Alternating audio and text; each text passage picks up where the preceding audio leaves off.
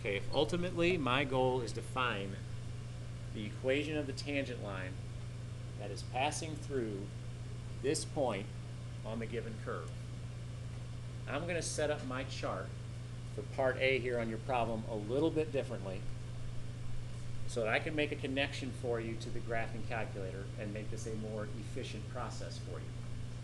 How I'm going to set up my chart. I'm going to have my x column, kind of like I was explaining before. I'm going to have my y column, just to be consistent, and then I'm going to have my slope column. Now when you look in your packet at how that problem is set up, you don't have to worry about the y column. You're given the x values, right? We're going to hammer in these x values and we're going to record results for the slope part. So you just really need to worry about what we're getting back over here. So x values that are given on this problem. We're going to start at 2 apparently, go to 1.5, 1.1, 1.01, and 1.001. Now that chart continues in the packet. Continues to 0, 0.5, 0.9, and so on. Understand why we're giving you those values. Look at the original point in question here. Right? The original point in question, x is 1. So notice these values. You start at 2, you work your way closer to 1. The rest of that chart, you start at 0, you work your way closer to 1. You're supposed to see a pattern then with the slopes you're coming up with. Now, as we try to fill in this chart, I want to go back to something. What we explored back here in finding these slopes by hand, notice there was some consistency in what we did. These slopes off to the side, we were always subtracting back to the original point in question, right? And what was changing for us were the x values. So if I wanted to introduce some variables here, I probably should put some x's down here in a slope formula I could use, right? If my goal is to come up with some formula to make this more efficient, I got to put some variables somewhere. So down here, I should have some x's. Over here, these values, well, that can just connect to the original point. Now, what about this top value? Because this top value is always changing, right? But that top value is always changing because of what I'm inputting down here. And how am I getting these top values? I'm just plugging back into the original function, right? So let me summarize over here a formula. If I want to find these slopes, to find these slopes, I could take what the original function is. In this case, the original function for us is this 1 plus x squared. I could subtract the y value at the point in question. The y value at the point in question is 3. I could divide that by x, because that's always changing, minus the x value at the point in question, which on this one is 1. Every time I could do something like this if I'm trying to explore slopes of secant lines. The only thing that will change will be the y and the x here because the points will change. Now, how can I use my calculator to save some time? Let's go to the calculator. Make sure we're set up and ready to go here. Okay, looks like we might be working. Great. Oh, nope, we're not working. Okay, so we should be working now. If I go to y equals, here's what I'm going to put in. I'm going to put my function in for y sub 1. So 1 plus x squared. Every time we do one of these problems, y sub 1, that's the function. Okay, now I'm going to go down here, I'm going to enter. And since I have this formula now for finding the slope, right? This f of x minus 3 over x minus 1. My f of x is this function up here in y sub 1. So a nice little shortcut I can use to bring that information down. Check this out. Go to the variables key, which is under the arrows here. If you go to the variables key and arrow over at the top where it says y variables, the first item on there is function, which, hey, that's what we want, right? So hit enter. You get all these y sub numbers. you want y sub 1 to be called down. All right? So if this is the formula I'm going to use, where I got my function minus my y value at my point over x minus my x value at my point, understand I've got this quantity over this quantity. Let's go back now to the y equals screen. Let's throw some parentheses in here.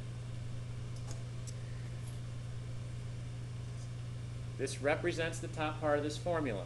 So the function goes in place first. You've got to call down y sub 1. So reviewing the steps again, I go to variables, scroll over to y variables.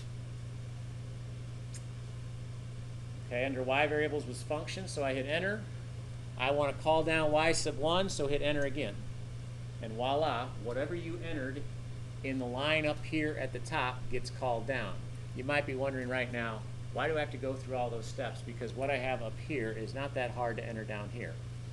I get that. But as functions get more complicated, you got more grouping symbols, it's just a nice option to have. So you take y sub 1, you subtract then 3, right? Following my formula. Close the parentheses for the quantity on top. And now divide. This is a step sometimes we forget, so divide. Parentheses now on the bottom. Completing the formula, you have x minus 1. Close the parentheses. All right, we're almost ready now to input some values and complete this table. The next thing we have to check. Hit second window, because that's the table setup. If we're going to complete this table and use our calculator, we need to make sure that the independent variable is on ask. So I go over to ask, highlight that, hit enter. That was second window for the table setup. Independent variable has to be on ask. Now we're going to go to the table. So second graph. All right, there's my table. Your table's not blank, that's okay. Whatever's over here for x, we can now input values over. So the x values that I want to take from this chart, what were they? We're starting at 2, right? 1.5, 1.1, and so on. So I'm going to enter 2 in. 2, enter. I'm going to enter 1.5 in. 1.1. And then however far we're going with this one.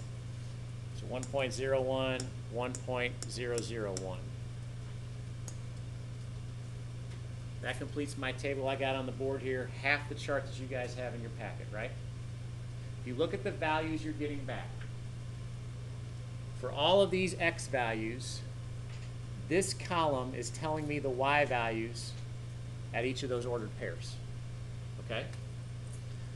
This column was y sub 2, that's my slope formula. So what you want to record, what you're most interested in exploring, is that last column. Right, again, this stuff right here, this is okay. That's nice to know. Sometimes we care about that on these problems. But you want your slopes. So I'm going to take my slopes, I'm going to input those in. With my slopes, I'm starting at 4, and then what was it, 3.5, right? 3.1, 3.01, 3.001. That goes into your chart. Pretty simple if you've got this formula, right? Now you guys can go back, because your chart continues. You know, and go back up to the top here. I don't have to clear this out, just enter the values over what you have there. You can enter 0 in now, right? And 0.5, and 0.9, and 0.99, and so on. I need one more. Whoops. Oh, it's frozen. That's why it's doing that. Does that work? There we go. Whoops. There we go. So these returning values right here, that completes your chart. So the x values we gave you to play with, we got values starting at 2, working their way back to 1, basically approaching from the right side. We got values starting at 0, working their way to 1, approaching from the left side. Look at the pattern that these numbers are taking. Either way you approach, you get closer to what number overall? 3. So the slope of this tangent line must be 3. For part B, we answer 3. Went to all that work. Might as well emphasize my point there. So we explored the slopes. We got the slope of the tangent line. For part C, we write the equation of the tangent line. Using point slope form, that equation would be y minus the y value at the point in question, the y value was 3, equals the slope we found of 3 times the quantity x minus the x value at the point in question, which was 1. There's your equation for your tangent line.